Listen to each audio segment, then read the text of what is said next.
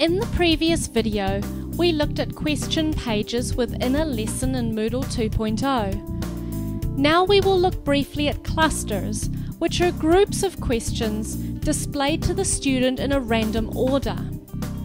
Go to your lesson in your Moodle course and make sure you're on the Edit tab. In the Add a New Page drop-down menu, choose Add a Cluster. This will add the marker to start the question cluster. As you can see, the default jump for this is to go to an unseen question within the cluster. Then add questions as you did in the previous lesson. Here are a few pointers for adding your cluster questions. To have the students see every question within the cluster just once and get a score at the end, make the jump for every answer, whether correct or incorrect, point back at the cluster start.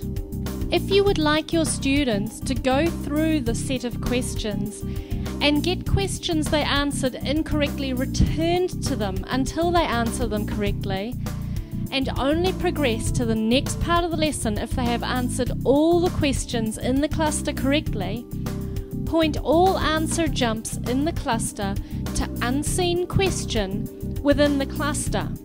Once you have all your questions, put an end of cluster after the last question.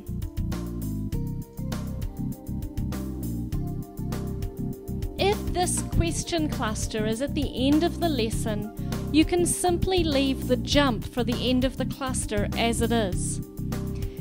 If there are more pages to the lesson, you will need to change the jump on the end of cluster to point specifically to the next page, rather than just pointing to next page. I will show you what I mean.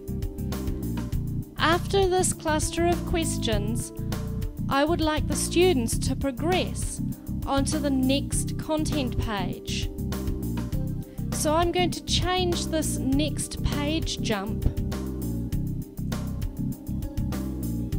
to point to that page specifically and save.